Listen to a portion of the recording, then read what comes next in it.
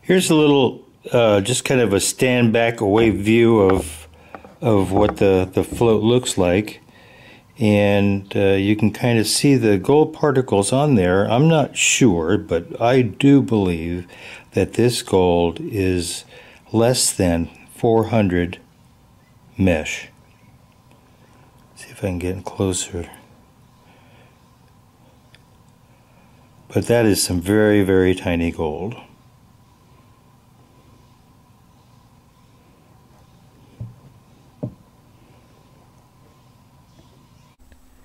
Let's run around it and show you what's on top of this float.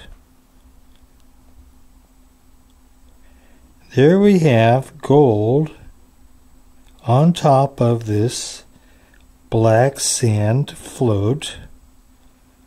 This black sand is the tailings from the Cape Disappointment run I had just performed the previous week, last week.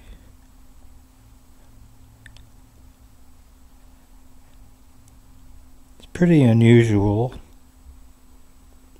view. Let's see if I can stay focused. But there is the tiny gold floating on top of this black sand float. Gold recovered from Cape Disappointment sand by the GOLDROP.